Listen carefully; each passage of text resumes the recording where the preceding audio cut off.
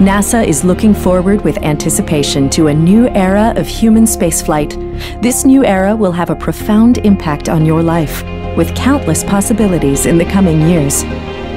After the Apollo program, which took Americans to the moon, the Space Shuttle program gave us 30 years of outstanding achievement in space. The shuttle enabled the space program to conduct space research, fly science observatories, launch satellites, and assemble the International Space Station. The station, a partnership among 5 agencies representing 15 nations, has been continuously crewed since November 2000, enabling astronauts to gain valuable insight on how to live and work in space 365 days a year. In collaboration with engineers and scientists on Earth, astronauts have collected and stored solar energy, recycled wastewater to minimize water needs from Earth, conserved water usage, created the air they breathe by splitting water molecules with electricity, grown plants without gravity, and kept their bodies healthy in zero gravity. Research on board the space station has provided advances in biology and biotechnology, physics, material sciences, robotics, and many other disciplines.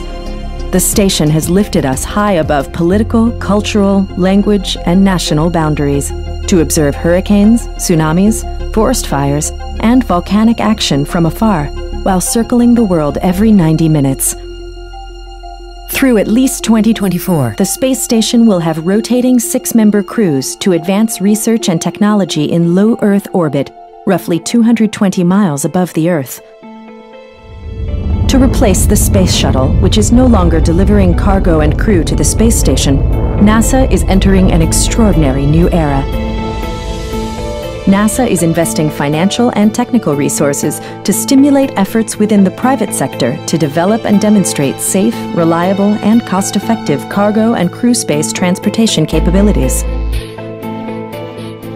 Innovative spacecrafts and launch vehicles are changing the way cargo, and will change the way crews, are transported to the International Space Station and to low Earth orbit. Further, this is creating a market environment in which space transportation services are also available to private sector companies. Having opened low Earth transportation to U.S. industry, NASA is focusing on developing 2 necessary elements for future human deep space exploration: a crew vehicle called Orion Multi-Purpose Crew Vehicle and a heavy lift rocket known as the Space Launch System, or SLS.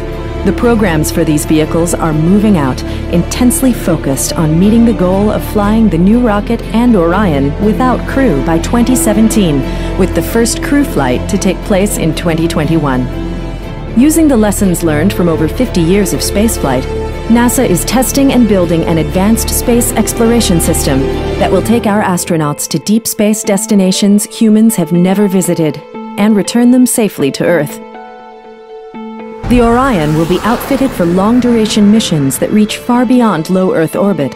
For this reason, the spacecraft will incorporate innovations and advancements in the crew escape system, electrical power system, rocket engines, navigation and flight control systems, and communications systems.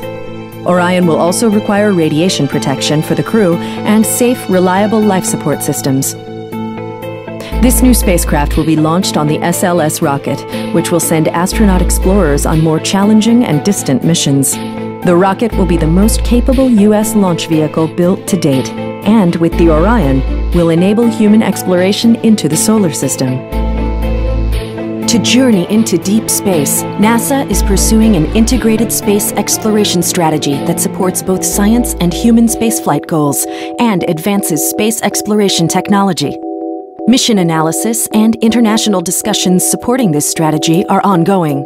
NASA will ramp up our capabilities to reach and operate at a series of increasingly demanding destinations, while advancing our technological capabilities with each step forward. This will include early test and demonstration flights between the Earth and Moon, with NASA planning to redirect a small asteroid to a distant retrograde lunar orbit and send humans to explore it. Then possibly visit one of Mars' moons, Phobos or Deimos, or the surface of the red planet itself.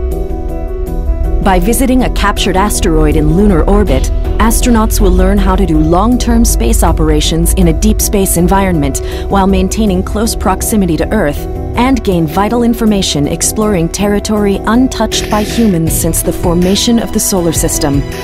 An asteroid mission requires new space transportation vehicles and systems that are capable of operating in an environment with almost no gravitational field. NASA is conceptualizing habitat and spacewalking systems with new spacesuit designs and anchoring tools, and robots that can work side by side with the crew or be remotely controlled. Traveling to Mars is our ultimate goal. Why Mars? Like Earth, Mars has an atmosphere, water, ice, and evolving geology.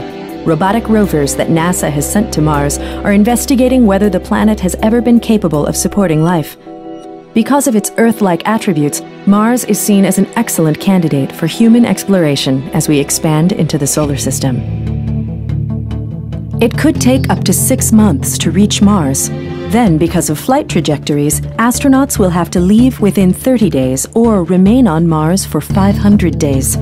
On the way to Mars, the crew will have to cope with different kinds of stress in a high-risk, confined environment with limited communication with Earth. As NASA travels through the solar system, astronauts will need to communicate quickly with other spacecraft and Earth, and in emergencies, even hold video conferences. For this, NASA is developing a communication system to operate at higher radio frequencies and at optical frequencies using laser communication systems. A new internet system is being developed that will give each planet its own domain name. For example, www.alphabase.mars. The new system will even compensate for the great time delay in communicating between bodies in space, which is 29 minutes one way when Mars is closest to the Earth.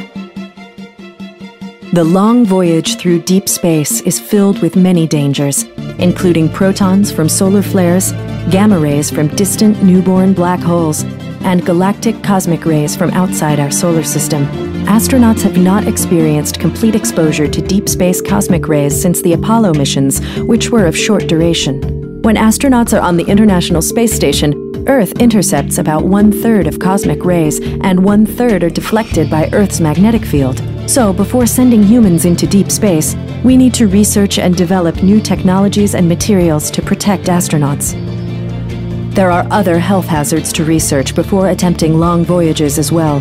NASA has been continually investigating protective solutions for physiological changes that occur in heart function, bone mineral density, muscle mass, sensory motor skills, and the immune system. On the space station, we found that aerobic and resistive daily exercise protects the astronauts' bones, muscles, and heart very well. So exercise equipment will be necessary on longer exploratory missions.